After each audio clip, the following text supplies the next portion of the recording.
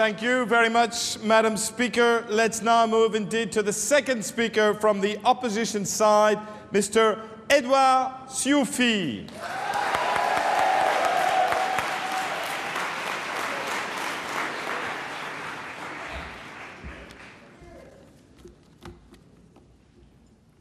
Mr. Chairman, dearest timekeeper, Monsieur le Président, Madame la Ministre, Your Excellencies, Monsieur le Directeur Général, Madame la Directrice, honorable members of the jury, dear colleagues, members of the government, members of the House, ladies and gentlemen, good evening.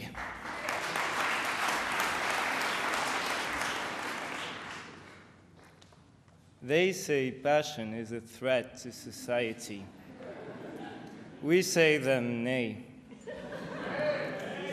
I cannot imagine my life without passion.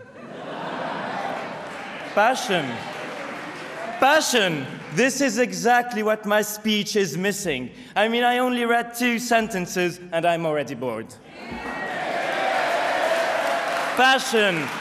We are all blessed with it. Or in Honoré de Balzac's words, passion is universal humanity. So if the defendant is to be found guilty today, then we don't need to look further than ourselves to find the accomplices. And as George stated it earlier, the reason we refuse today's motion is that the threat to society has to be eliminated. But I am going to prove that passion is the very fabric of society. It is also...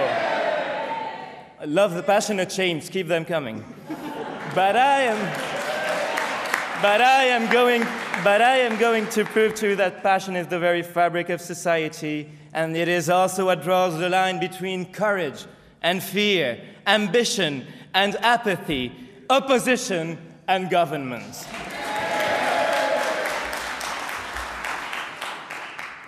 You see, Ms.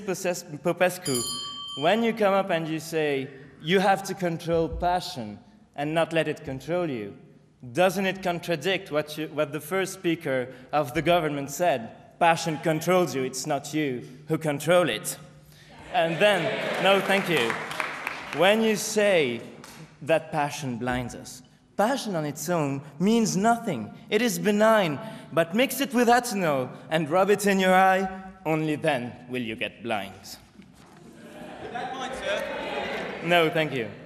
And in the Middle Ages, passion was associated to the 7 deadly sins. But we're having this debate today. And today, passion means love. Passion is positive. Terrorism is not passion.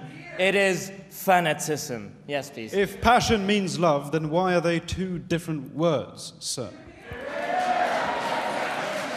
When you're not making the difference between fanatism, obsession and passion, you cannot say that. The reason there are 2 words is that love is only one kind of passion.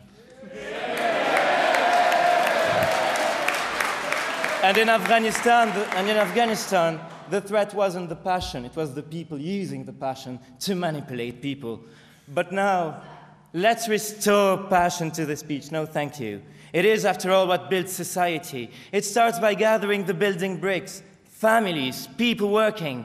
Then those atoms are passionately regrouped to form a collective pattern, a democracy. You see, society is hundreds of individuals. Without passion, it stops here. But we also need relationships, people coming together. Haven't we all seen the sparks in the eyes of a woman when you talk about the man she loves?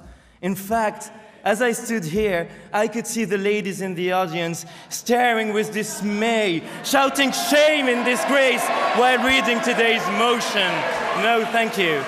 And isn't it a shame to put passion on trial today, on the 28th of March, while spring is here, sap is rising. I mean, it is the season where young men's thoughts turn into love, which is passion.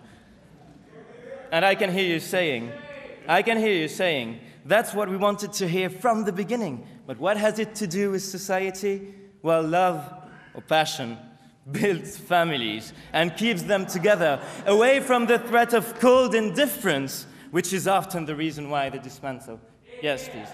So if love is just a kind of passion, isn't hate a kind of passion too? Hate is sometimes a kind of passion, but it is never a threat. It is when it is misdirected that it becomes a true threat. But now let's talk about work. When you leave the office on a Friday night, the most productive thing you can do is to go back home, have a quick dinner, and continue working on your assignments without stopping for a second. No, I'm just kidding. What you need to do is to immediately get work off your mind. And one kind of passion can do that in an instant. A hobby. I was talking about a hobby. How can hobbies possibly be a threat to society? I mean, they are just silly activities. My favorite one is plane spotting. A group of people in the surrounding of an airport just staring at aircraft all day long. But it's not a waste of time. It can be useful, a stress relief, and it helped increase security around airports when they cooperated with the police and in the wake of the targeting of airports by terrorists. Now it's time to group the atoms and create a pattern which links them. And once again, we need passion. You see, democratic politics are not to control and limit passions in order to establish a rational consensus. It is to mobilize this passion for democratic ends, because an aversion towards confrontation creates apathy. While consensus is necessary, it must be accompanied by dissent. And it is passion, which leads us to have different political identities in a democracy. It is what makes political debates between parties possible. The real threat is the lack of passion, which would then result in having only one passionate party and blind consensus. In other terms, the death of passion for speech and the end of freedom of speech.